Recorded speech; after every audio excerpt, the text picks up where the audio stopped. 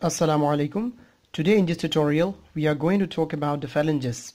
As we have already discussed about the metacarpals and the carpal bones in detail in previous tutorial, today we are moving forward to discuss about the phalanges. We know that there are 14 phalanges in total in each hand, 3 for each finger and 2 for the thumb. So in total there are 14 phalanges, and each phalange has a base, a shaft and a head. As we did in case of metacarpals, the same applies in the phalanges. In case of the phalanges, that means it has 3 important landmarks, 3 important parts: a base right over here, and a shaft, this one, and the head.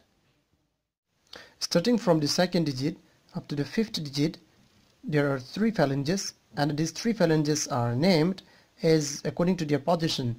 Means this phalange is the most proximal one. That is why this is called the proximal phalange. These 4 phalanges are called the proximal phalange, as well as this also the proximal phalange for the thumb. So in total we have 5 proximal phalanges, and the position of these phalange is in the middle. That is why it is called middle phalanges. So in total we have only 4 middle phalanges because the thumb misses the middle phalange. And lastly, this one is the most distal part of the bones of the hand, and so these 5 bones are called the distal phalanges. So we have 5 distal phalange, 4 middle phalange, and 5 proximal phalanges. In the proximal phalange, the bases are marked by a concave oval facet for the articulation with the metacarpal bones. However, in the distal and in the middle phalanges, it is marked right over here. It is marked by 2 small concave facets separated by a small ridge. Right over here you can see it is I'm drawing in the 3-dimensional figure. So one oval facet right over here, and this is another oval concave facet. So 2 concave oval facets are separated by these smooth ridges. So one ridge separates the 2 oval concave facets. For the shaft, the dorsal surface is convex from side to side, and the palmar surface is gently concave. And as for the head, in the proximal and the middle phalanges, this proximal and the middle phalanges, the head has a pulley-shaped articular surface. Pulley-shaped articular surface, because they are articulating with the next phalange. But in the distal phalange, as you can see here, in the distal phalange, the head is non-articular. It is not articular. That is why it is not pulley shaped. Talking about the insertions of the muscles, here I am starting from the lateral side, from the thumb, from the 1st digit here, and this is the proximal phalanx of the thumb. Here we see clearly that there are 3 important insertions. The first one on the lateral side is the abductor pollicis brevis, which abducts the thumb, and this abductor pollicis brevis being inserted on the lateral side of the palmar surface of the base. On the middle side of the palmar surface of the base is the first palmar interosseous muscle. This first palmar interosseous muscle originates from the first metacarpal bone. And the third one, adductor pollicis, it is being inserted on the medial border of the shaft of this proximal phalanx. And the distal phalanx here, it is the flexor pollicis longus being inserted on the palmar surface of the base of the distal phalanx. Coming to the 2nd digit, here is the single attachment of the muscle. This is the insertion of the 2nd palmar interosseous muscle, and it originated from the metacarpal, the 2nd metacarpal bone, and it is the single bone inserted on the palmar surface of the base medially on this proximal phalanx of the 2nd digit.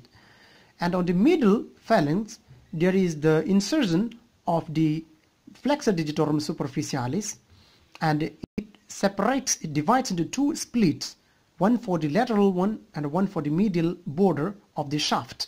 So these two splits are inserted on these two borders, and this is the flexor digitorum superficialis. And the flexor digitorum profundus is inserted on the base of the distal phalanx. Not only about this second digit, it is the tendon of flexor digitorum profundus are also inserted on the remaining three digits. On the third digit, we clearly see that the proximal phalanx on the palmar surface, there is no insertion attachment to the muscle, but on the middle phalanx and on the distal phalanx, the same attachments as in the second digit, the tendon of flexor digitorum profundus and the flexor digitorum superficialis are being inserted here. As for the fourth digit, here is the insertion on the palmar surface at the base, laterally, palmar surface at the base of the proximal phalanx.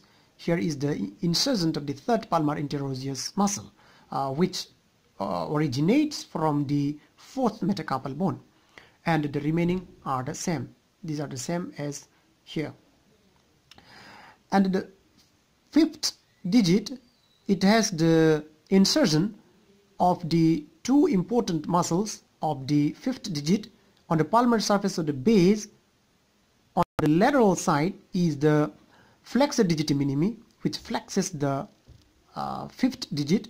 So flexor digiti minimi right over here, and this one is the abductor digiti minimi, which abducts the fifth digit on the medial side of the palmar surface of the base of the proximal phalanx of the fifth digit.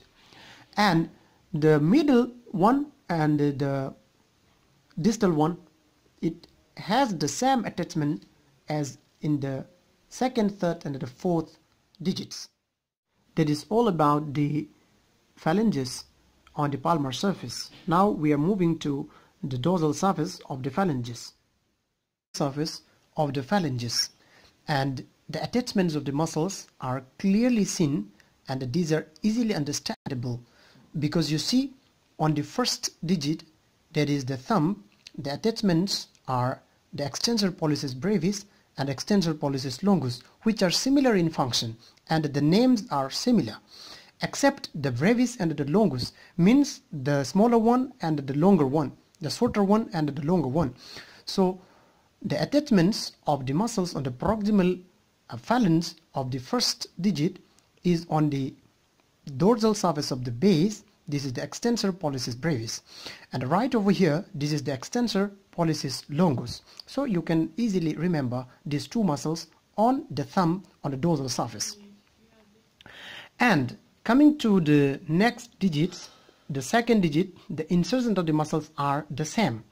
There are two splits of insertion of dorsal digital expansion, which we usually call as the triangular aponeurosis, which starts from the proximal phalanx, but I am not drawing the structure right over here on the dorsal surface. The triangular aponeurosis will be spread over these dorsal surfaces of the proximal phalanx, and it continues the tendon and it inserts on the base of the distal phalanx here.